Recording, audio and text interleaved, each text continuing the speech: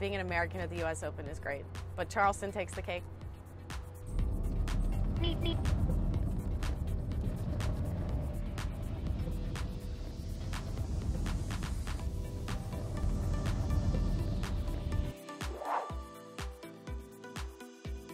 Okay, right now I would like you to take me to my bed. I'm a little bit tired, but anywhere. I really want to go to Greece. It's on my bucket list. I've never been. So Maria Sakkari, help me out, girl.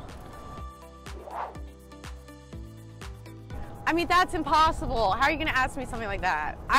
If I had to answer right now, I'd say Lion King. I mean, that's a feel-good movie. You got the tears, the happy Timon and Pumbaa. That's quality. A couple at the French Open. You know, when I made the quarterfinals that year, they were incredible. But then my matches here this week have been amazing. I didn't realize I could feel this many emotions at one time. So those are definitely at the top of the list. Nicolescu's really tough, right? Just because she's so unorthodox and sweetest girl ever. I love being around her, and I actually haven't seen her yet, but she just makes it very difficult. She's very seasoned and knows exactly where to put the ball and move it around. Oh my gosh. Brownies are my weakness. Brownies are great. Popcorn's amazing.